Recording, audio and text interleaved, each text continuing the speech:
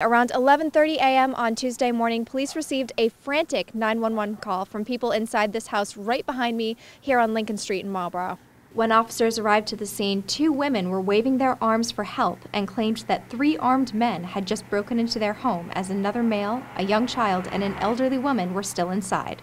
The intruders demanded they present any valuables, including a TV and a PlayStation 3, and searched through the women's purses.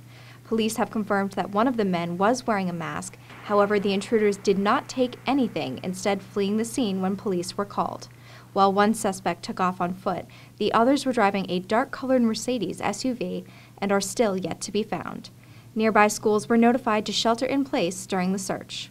Police are asking anyone with information to be in touch as soon as possible, and these calls can be anonymous. For WMCT, I'm Emmalyn Anderson.